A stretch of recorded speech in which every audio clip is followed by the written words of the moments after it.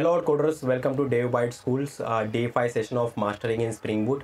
So in this session we are doing a project setup. So finally we come to our main part of our playlist is Spring Boot. Okay, so there is a multiple way to create a Spring Boot application.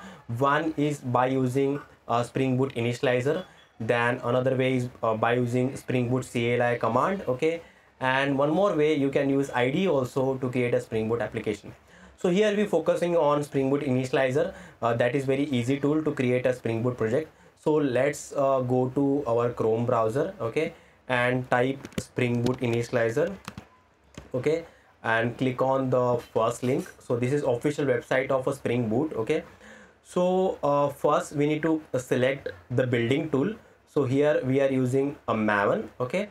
After that you need to select any language like Java, Kotlin or Groovy. We focusing on Java, okay. After that we need to select a Spring Boot version, okay. So here we are selecting like 3.1.6, okay.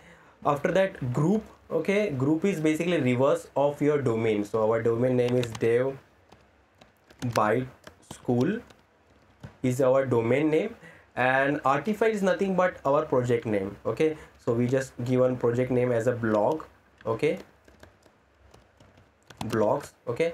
And after that you need to give some description, like if you want, it is not compulsory. So it is like blogging website, okay,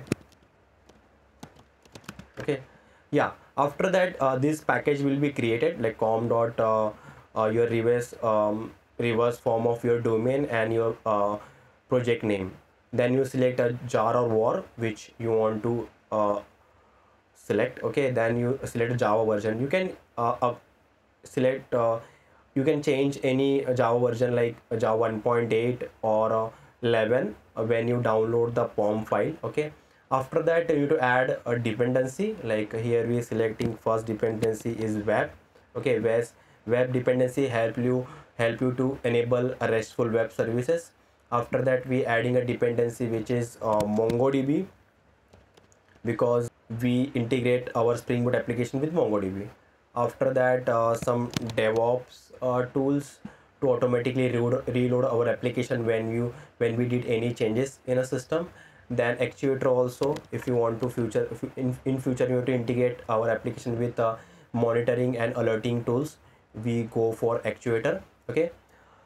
Yeah, that's pretty much required dependency we added. After that you need to click on a generate button, okay. After click on generate button, okay, the folder will be created. Now we open IDE. You can use any IDE which you are comfortable, okay. So I'm using IntelliJ over there, okay. After that go to our git repository which we created for our this whole project, okay. Just click on code and copy that URL, okay, and go to your IntelliJ and click on get from CSV, okay. Just paste your URL and just click on clone, okay. After clicking on clone, automatically project build will start it, okay. After that go to the downloads folder where you downloads the whole project, okay. And you just need to copy two files, okay. One is src and another is a pom.xml file. Just copy that and go to your IntelliJ and just paste that file, okay. After pasting that file, just add that whole file to git, okay. Load with Maven. So this is the main src folder. So in main src folder, main project over there that contain a Java folder. Java contain all those packages which contain classes, okay. Then resource folder over there which contain a properties file, static folder to store a static information, okay. So here we create our multiple packages as per our layer, okay. This is test folder. If you want to write a JUnit test cases for your REST APIs, you can write this test cases in this test folder, okay. So let's create a requires folder for our project. So first we create model classes, okay, model classes. After that, we create JPA package, okay, which contain data queries and all the stuff.